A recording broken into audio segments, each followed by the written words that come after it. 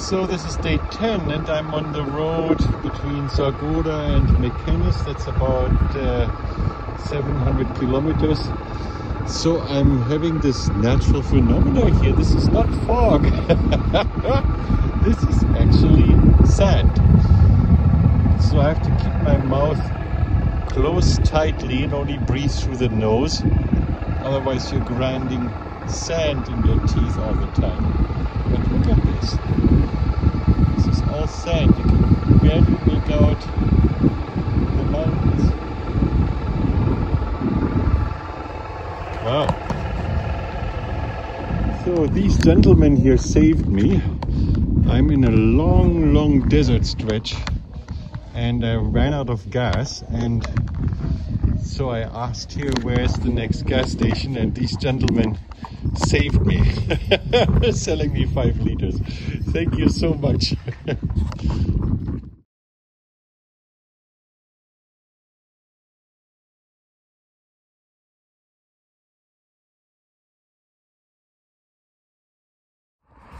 Wow, this is just about 2 minutes after I stopped for the gas on the last clip there.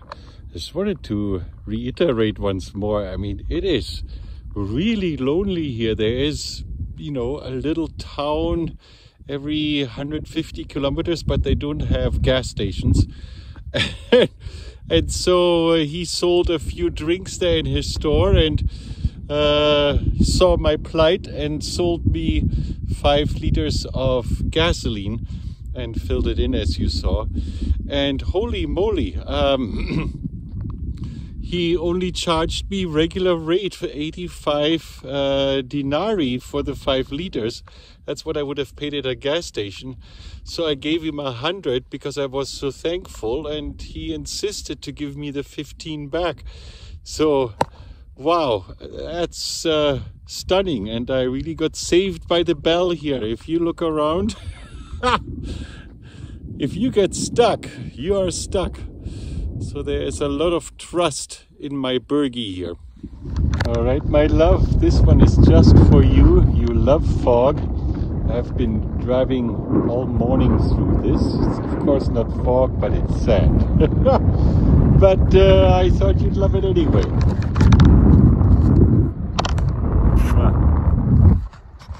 Oh my gosh, it's like a Fata Morgana or a illusion, a desert illusion. There's still dense sand fog around, and so from afar I thought, is this a gas station? Could it be? No, it's probably just an illusion, but oh boy, there it is. Woohoo!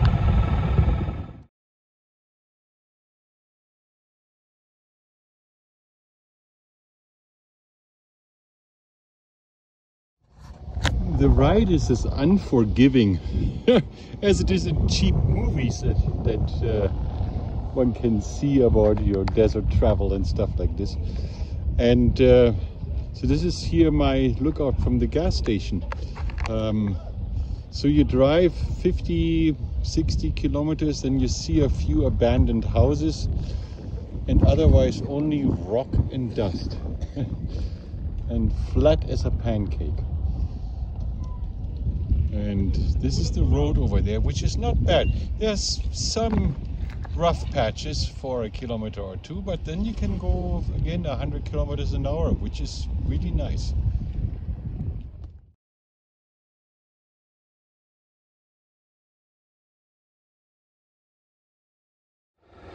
So we're about to enter a little town. I'll try, well actually a relatively big town with not too many abandoned houses. Let's see what a typical desert town looks like.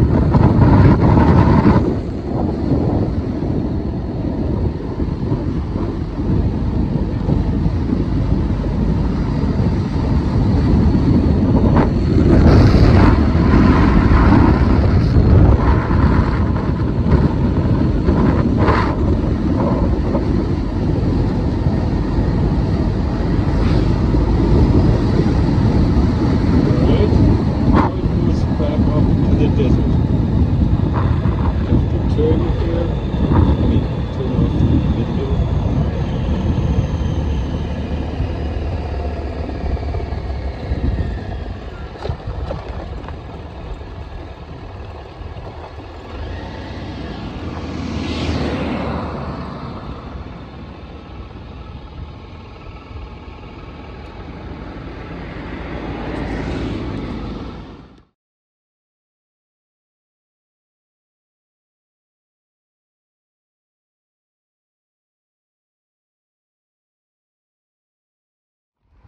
So I just came through a canyon and I couldn't show it to you because it was all dusty.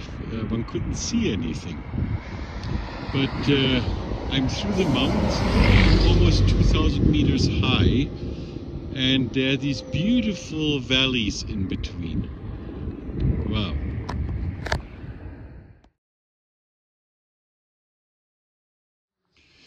Yeah, so it's very interesting. I'm high in the mountains, over 2,000 meters high.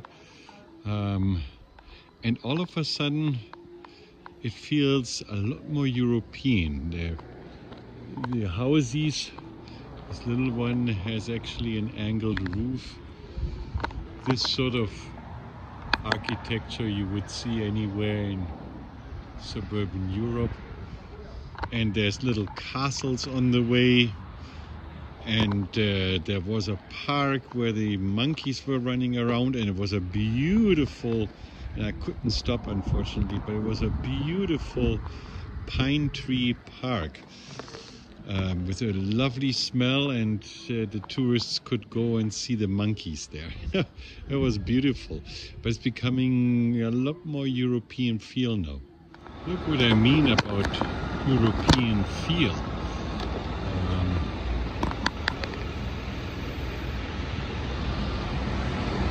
The houses here in the neighborhoods start looking distinctively European. Amazing. Now we're still about 300 kilometers away from the border. So I'm now have arrived at the famous Meknes Square, and that on a Friday night, which is of course for Muslims a big deal. And so you've got everything from snake charmers to cheap plastic toys to a nice put the ring on the bottle game. And I'm looking for some food. I might go up there. That does look promising there. So anyway,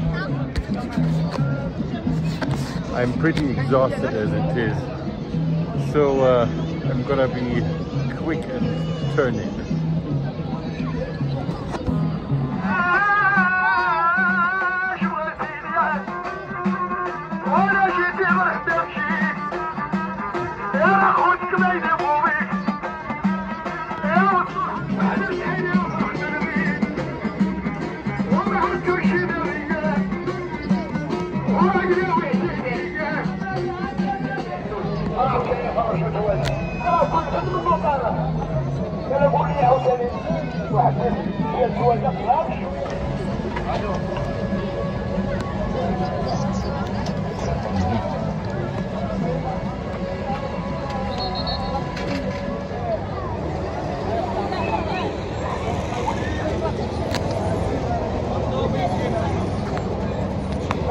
Corner of the car, look at that. I had to fight through this traffic to get to the hotel, which is of course hidden away in the smallest little old town corner. And some Moroccans said to me, "Here, I'll help you over the street," because I had to cross the street. "We'll do it the Moroccan way, all eyes closed." This is where my official parking spot is. It's about 1.5 kilometers away from my hotel, and I forgot my glasses, my reading glasses, so I have to go and get them. So I'm fighting my way through the crowds over there. It's behind those rides over there somewhere. Okay, well, we'll see what happens. I was too pessimistic. There it actually is, my birdie. I haven't found any good street food yet, so still looking, hoping I'll get something there. So far the only thing I could find was some sweet stuff, sugarcane juice, and well, the corn on the cob over the wooden grill, but still looking for something, I don't know, substantial.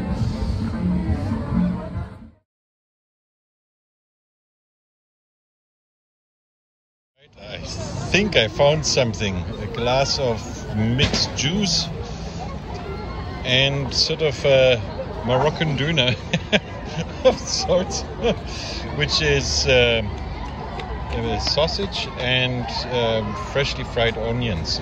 It smelled great, so we'll see what it's like. So I have to tell you this story quickly before I go to bed, because Moroccan people, whether this is in a most extreme tourist trap like this, or whether that's somewhere out in the desert with just one house, are extremely friendly people. And so I'll have to quickly tell you this story. So I was parked right here in this busy street because the GPS says my hotel is here, but obviously there ain't no hotel. So some elderly gentleman, Moroccan gentleman, walked up to me and said, you can't park here, this is a bad spot. And I said, well, I need to get to the hotel. Well, which one? So I told him, and he said, yeah, I'll guide you to it. We'll go to the parking spot. And I said, no, the luggage is rather heavy and I need many items from the bike. So we have to actually somehow get the motorbike there. And he said, all right, I'll lead you. So I drove between these two stones. The Burgman just fit there. And then this was a lot fuller still. We went through this amazing crowd to, on the bike, me driving the bike, him walking in front of it, to the very corner there where I'll take you now. So we are at this corner now that I just showed you, crossing the whole palace through crowds as thick as still over there, honking and beeping, and he was shoveling away through the crowd. And now came the even more adventurous part. There were hundreds of people streaming against me. I had to drive through this tiny little alleyway here, and we were honking, beeping, he was shoveling people through. Then there were tables laid out, and then they had to be shoved aside a little bit for the Burgman to get through. And nobody complained. Nobody. Either they all understood or they just don't complain. But there was no yelling at me or anything. So, still gonna get you through this alleyway.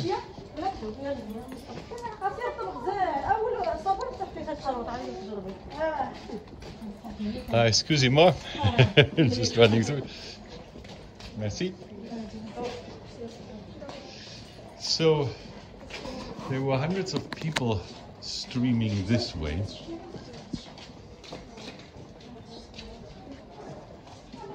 And then around the corner here,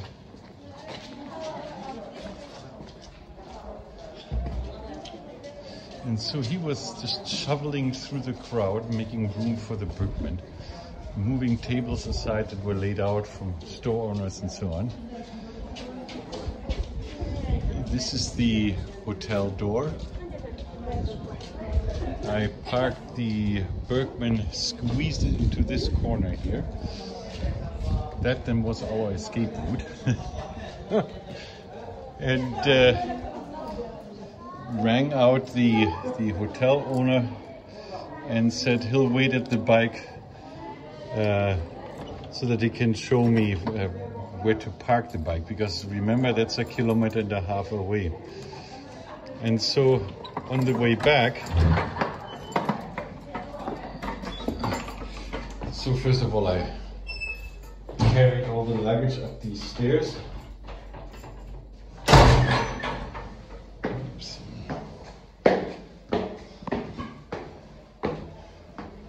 And they're tight. Here is the lobby. Signed in, carried up the stuff this way. Whew. In the heat, that's not easy. And here comes my room. Voila. So 3 beds for 1 person. So, but this is not the end of the story yet. So down I went again. Then we went through the escape route from the hotel. But this time he sat on the back and I honked my way through at 1 kilometer an hour. There too was very adventurous. Then eventually made it to the parking and then paid the parking, which was it 30 denarii, so that's 3 euros. That's 24-hour supervised parking there. And then I said to him, look, I can get back to my hotel. What can I give you for your trouble? And I pulled out a 50 denarii note that would have been 5 euros. And he said, no, I'm not taking anything. This is just a human service, one human to another. Thanks very much, sir. And I was just stunned. Would you ever, in any spot in Europe, ever experience anything like it?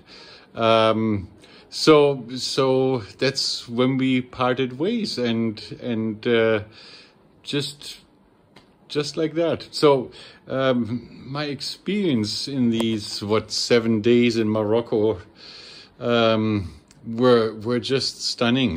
The people are amazing here. There is a peacefulness wherever you are, even whether it's large crowds like tonight, or whether it's in some little desert city. The character disposition of the people is just absolutely amazing, and something I can learn from a lot. So, but now I'm signing off. I've been driving 11.5 hours today through the desert, and utterly exhausted. And tomorrow at 7 I have to get up again because I need to get out of Morocco, because my motorcycle insurance that I had to purchase at the border is running out tomorrow at midnight.